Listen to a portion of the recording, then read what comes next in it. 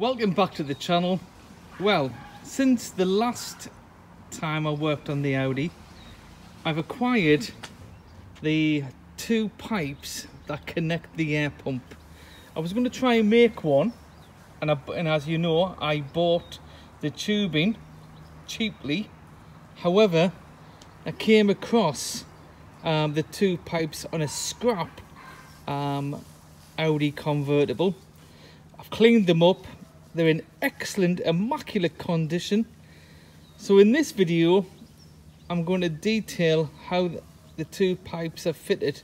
I may fit one, which is required, or I'm going to check the other pipe, and if it needs to be changed, I will change.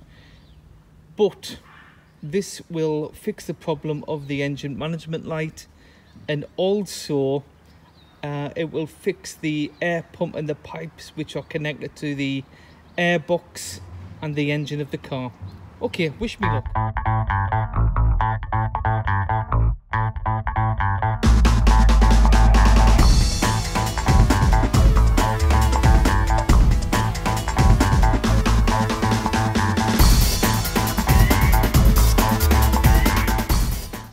Well, you might be asking, why have I taken the two front wheels off the car? Well, the reason is, as I have to get under the car to attach the air pipes, I thought it would be a good idea to take the wheels off, clean the brakes, lubricate the pins. Again, this car stood for 2 years, so I'm just making sure that the brakes are free, and also I'll be ready for the winter. I'm also checking for damage. There's a stone chip there, so I will cover that. I'll remove the rust with Jello light and just make sure that everything is in order. Give it a good clean.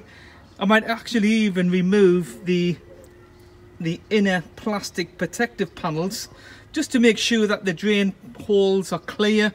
It's all preventative maintenance, and also it's Bangonomics. I bought those pipes for a grand total of £2. I don't know how much Audi would charge for the two pipes. They were on eBay for £49.95 for a second-hand pair, so I've saved a lot there. I don't know how much they're at Audi. However, it's about repairing the car as cheaply as possible, and making it is roadworthy. It's got 12 months, well, it's got 11 months MOT now. I've ran the car for 1 month, but it's preventive maintenance. That's what we're talking about. I intend keeping the car, and I think, you know, this Bangonomics, it's about fixing all the faults as cheaply as possible, and keeping the car going. So let's take the undertree off and let's get this air pipe or air pipes fitted. Well, I've removed the pipes, and you can see my effort of using an AdBlue filler spout to try and join the two ends together. However, when I've looked closely, that's broken. I got that part, and I, you know, removed it. You just see the marks from my hacksaw. So that was the pipe which was at fault, which triggered the engine management light, and here is the pipe which I got yesterday, and also this pipe which I'm going to renew as well. I might as well. I'll probably keep that one as a spare. I always, when fitting pipes back onto parts, there is a rubber sealing, like a rubber washer. Just see there. I'll put a bit of silicone grease in there, not to damage it, and then just attach it. Just makes a better seal and it's easy to push on. Okay, this is the air pump, and you can just see the connections. If I just put, I think you'll see my hand, that's one there, and the other is, it'll be somewhere, I can see it there, it's up there. So those two have to, you really have to take off the under tray. You can see where the alternator is, pipes, the sump, it's all there. There's another part here which I'm going to be looking at. I think that's for the radiator. And here, again, you can see there, that's the radiator drain plug. Don't need to do that just yet. I will have the antifreeze tested to make sure it's strong enough for the winter. I think it's always a good idea. It's a 2-minute job. Some shops can do it, some shops are not really geared up. It's just a gauge, and it'll tell you if your antifreeze is good. Now, I know this antifreeze was changed 5 years ago when the timing belt was carried out. So it's pink or red for antifreeze. It lasts for 5 years. Really, it could be changed. It's cheap enough. I think, you know, you'll have some left over. It's about 15, 17 pounds at Euro car parts. And it's just a matter of draining it. 10 minutes, you can flush it, or 10 minutes drain, 10 minutes fill, warm the car up, and the job can be completed within the hour. Only thing is, you've got to really take the under tray off, and that, can that be done without jacking the car up? I really don't know. However, I'm going to disconnect those pipes and fit the new pipes. So wish me luck. Welcome back. Well, after nearly 2 hours, I have the pipes fitted.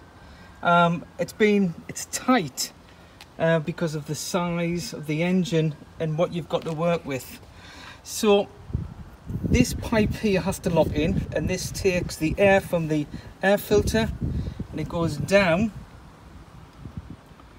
That pipe, which you can see it's routed down the pipe and to the pump, which is underneath, which I'm going to show you now. So, and this is what's been the problem. So what we have here is the pump, which you can see there. There we've got the pump, but also we've got the connections. And if you have a look, those connections have to be airtight. They have to be airtight. And how they're routed, because it is beside the manifold, or one side of the bank. So those are airtight. So it comes down, it's pumped, and then it's pumped into part of the manifold. Now these are tight. They're absolutely solid. I had to actually take the air pump out because of the mountings. This is actually floating, so there's no vibration. It sits on rubbers. So it's all been cleaned and lubricated, but honestly, it's been difficult.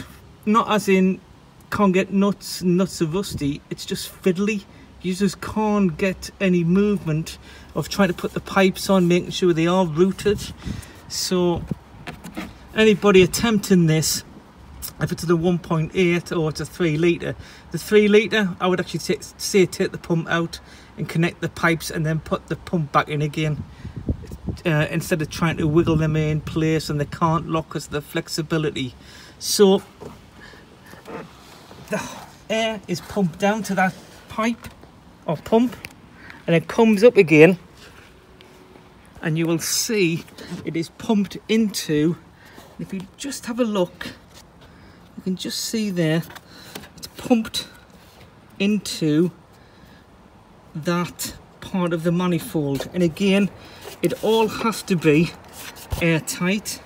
It's over the cross member here, and I've just put some loom tape, so if it rubs, it has to actually rub through the loom tape and then the plastic. There's a bit of hard plastic there, but it's all secure. So as I said before, it's not difficult. It's just time consuming, making sure that everything's secure and everything's airtight. So what I'm going to do now is do the final reveal. I'm looking for my keys. Just one moment for a few days. As you can see, the windscreen wipers are on and the engine management light's still on. I'm going to be switching that off out in a moment. So foot on the brake, and then there doesn't seem to be the air pump running, and I think one of the reasons is because of the engine management. It's actually running now. just going to start the engine management light, so I'm going to get my tool to scan it and remove it. I'm back, just plugged it in. What I need to do is put the ignition on. See here. See that? Some of the lights will go out. Engine management light's still on. So now I'm going to perform a scan.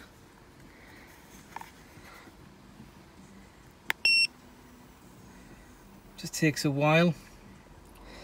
And it should pick up that there is a fault. So let's just see.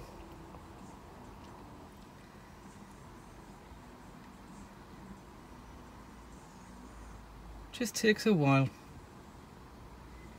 Still got the ignition on.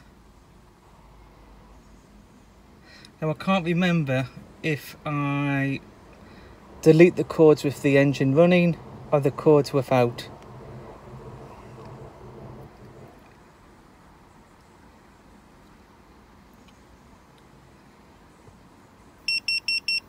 And there we have, there's two cords. So it says read cords. So secondary air injection system insufficient flow. Well, we know that the pipe was disconnected. Well, it disintegrated and disconnected itself. So I'm going to enter and then down to erase cords. Erase troubled cords. Are you sure? Yeah, I'm sure. Yeah. Do you wish to continue?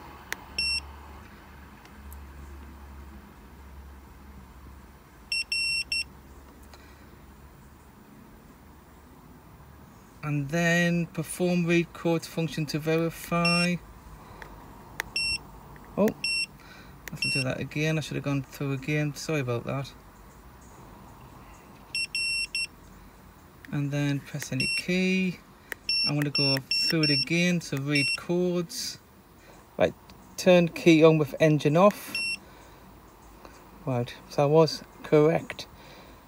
Right. Right, now I can't see. Sorry about that. Right, read cords. No cords are stored in the module. So now, press any, that's it. And then I'm going to start the engine. So switch off. And then in and see if the light goes out. And there you go. So now I've cleared the cord. And hopefully I've actually solved the problem with the airflow. Hopefully. Okay, right, bye for now.